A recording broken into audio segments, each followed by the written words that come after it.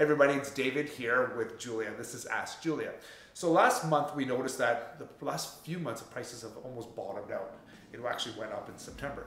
Julia, why do you think that's happening? Why didn't you think that there'd be a complete drop?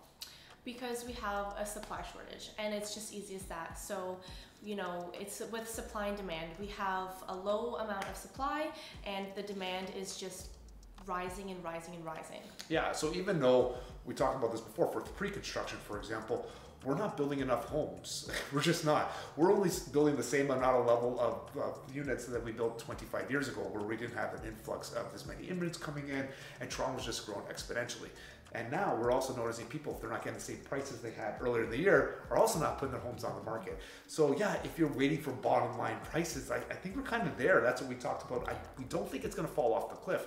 Yeah, there might be some price adjustments here and there, but we're pretty much pretty low from what we've seen in the past. So if you're expecting the whole market to crash, with the supply issue, we just don't see it happening.